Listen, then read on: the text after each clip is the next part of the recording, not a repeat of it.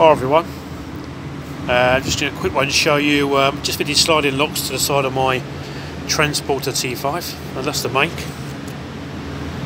Got the make. Not really sure much about them, to be honest. They seem to be okay.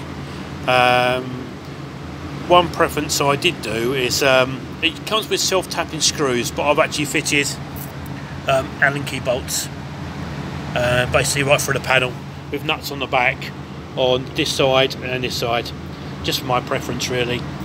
But apart from that, yeah, it all works. The lock is actually a little bit tight, only because I should have checked the door gap. If you look at the door gap, see the way the door's out of line. Yeah, well, big mistake there, but there you go.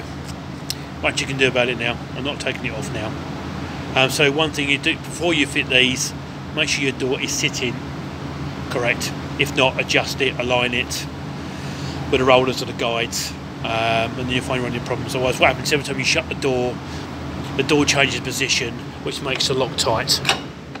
Doesn't matter, it still works. Not an issue, but yes, always make sure your door is sitting square. No, apart from that, all good. I don't particularly like rubber pads at the back. You tighten them up tight, they sort of squash out the sides, but that's just my preference.